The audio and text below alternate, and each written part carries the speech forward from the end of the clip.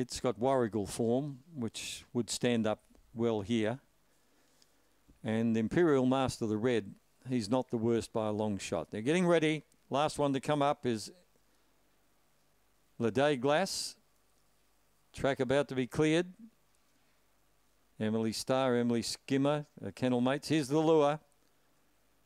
They're off. Imperial Master got away well. The Day Glass was away smartly. Megasonic is going quickly and going faster than any. Is Cash or Check. Got a clear run. They bumped on the inside. Megasonic trying to go with Imperial Master, but it's Cash or Check in front. 2 lengths in front of Megasonic. Cash or Check, Megasonic.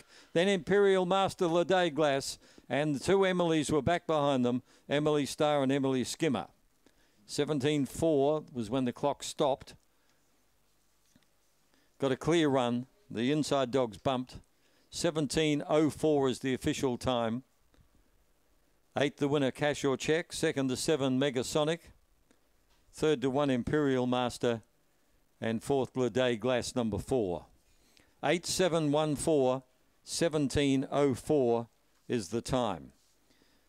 With all this rain we had yesterday, the track's a little bit on the soft side. They're running consistently around the 17 dead.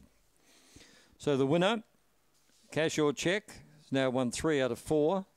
A Black Bitch by Lucky Chap from Jay's Robin is raced by Nicholas Lally and trained by Tony Rasmussen. December 18, the whelping date.